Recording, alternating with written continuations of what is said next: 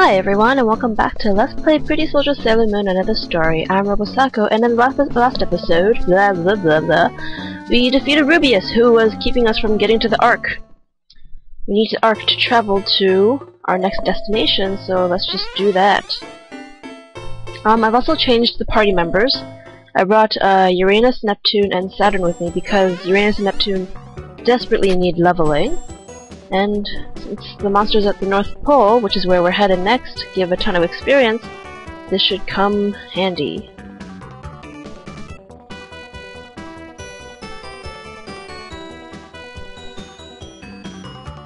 This place looks like the Ark's control room, but there doesn't seem to be any controls.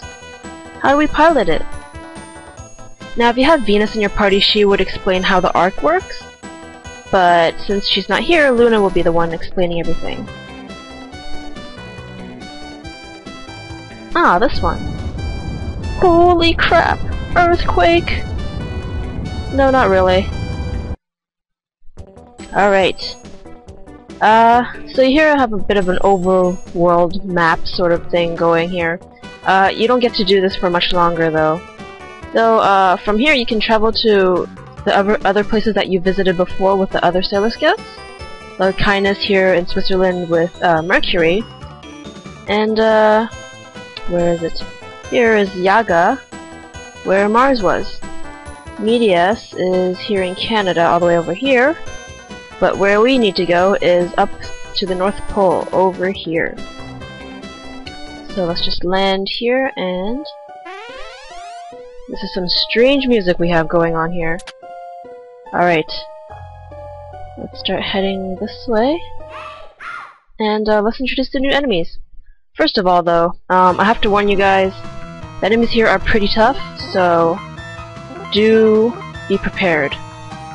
I'm just gonna have all the rest of the Sailor Scouts defend and have Saturn do all the work because I am trying to level Uranus and Neptune. And if I don't have them defend, chances are they'll probably die instantly.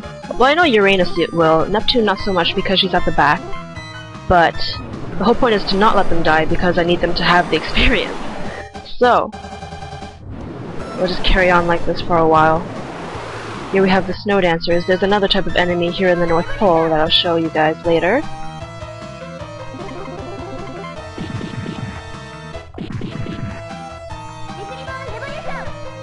That should do it. Yep. Excellent. Alright. Okay, here in the North Pole there's also quite a few treasures lying around, so you want to make sure to pick up most of them. Oh, and here we go, here's the other enemy, Tahime. These guys you have to be a bit more careful with because they can cast illusion, which will cause selfishness. And if they do that to Saturn, I'm pretty much screwed for the battle, and I will just try to run away. Just don't get Saturn and we're all good. Alright, who cares about Chibi Moon? She's fine. Ow! Wow, you jerk! Oh dear, Chibi Moon's gonna die. That's alright.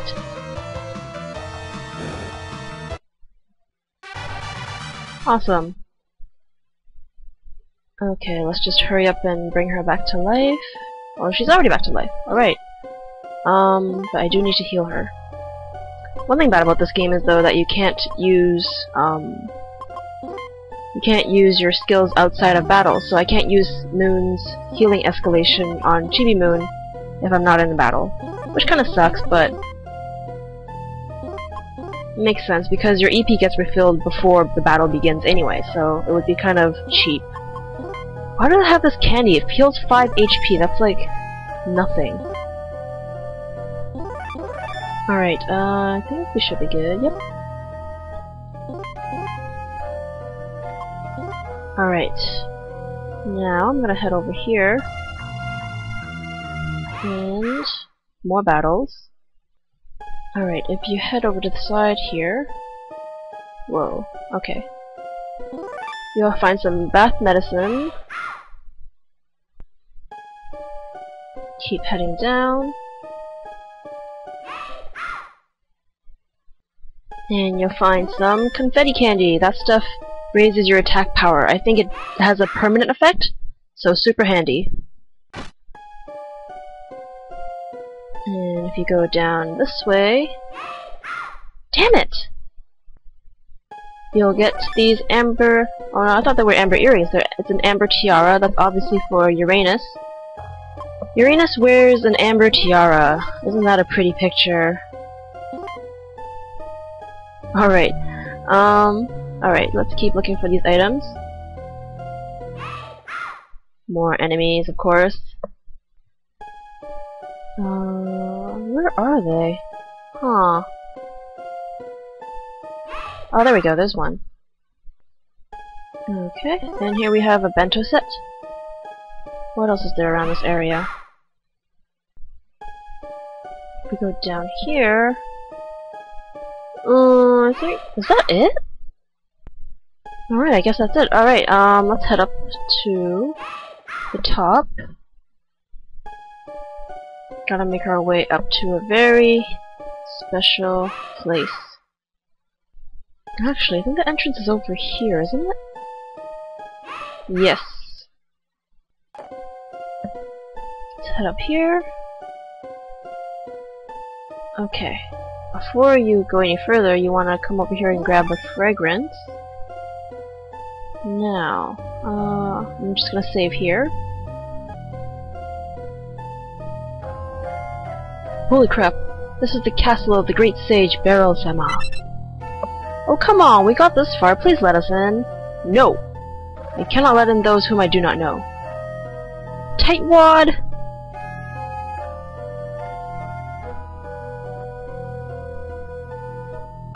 What do? We can't get inside. Use your disguise pen, Sailor Moon. Turn me into a beautiful servant. You look exactly the same.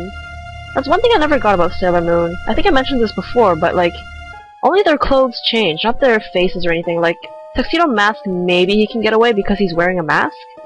But it's not like they have, you know, heavy makeup or anything. Ooh, what is this? Hee hee, throb throb. We got two really big perverts here.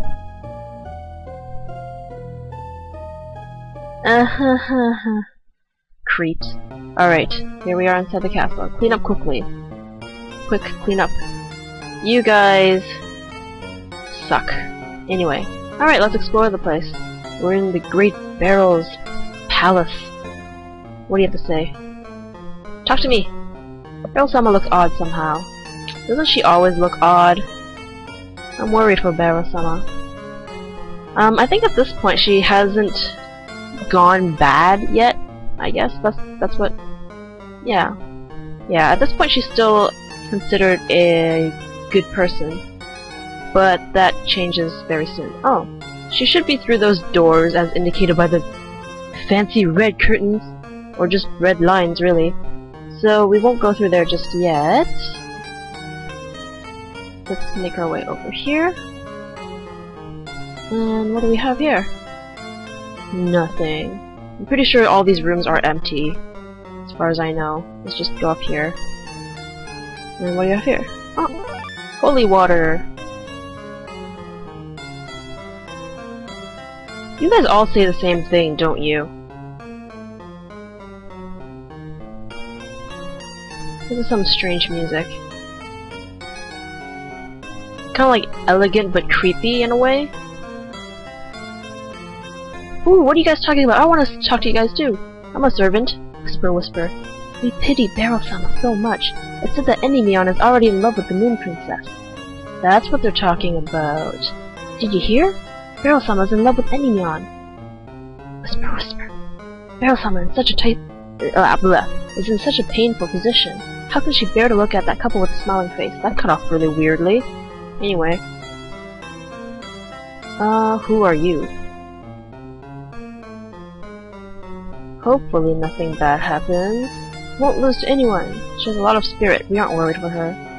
But we are worried for the people of the moon. So what is that supposed to mean exactly? Oh, I can't go back there. Because we all know what happens later on with the Moon Kingdom. We get thrashed, pretty much. sounded like a threat. Or maybe he was being honest and just be like, yeah, we don't know what Beryl's up to. Something might happen. Hint hint. Fragrance! Awesome. There's nothing there. Treasure chests! I want them! Give them to me! She looks like a mermaid. Ariel! Indimion-sama. Oh, this is awkward. Caught her at a despair moment. Ha!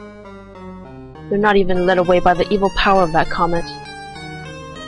So, how many of these people don't want to become mine? Who's there? This is very brave of you, Sailor Moon, to just walk into Beryl's chamber like that.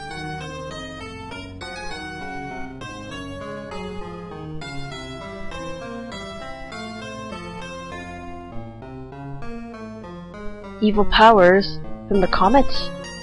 Meteor shower will fall. I think I read somewhere that meteor showers are supposed to be bad omens in terms of Japanese mythology or something like that. Yeah, an unlucky sign.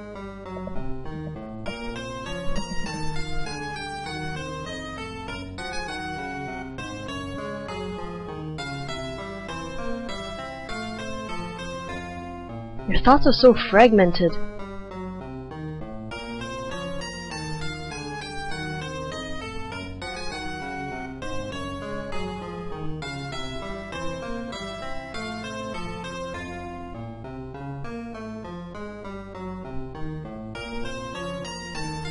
You told Beryl not to give up on love when you're the one who snatches Endymion away from her. White rose and Philomus cake. Alright, I think that's all there is to it here, so next time we explore more of the North Pole. We head over to another place, which is where Endymion is, I guess. Though he's not really there, I don't think. He's probably off with the princess. But anyway, we'll visit his kingdom. So, yeah, thanks for watching and see you guys next time.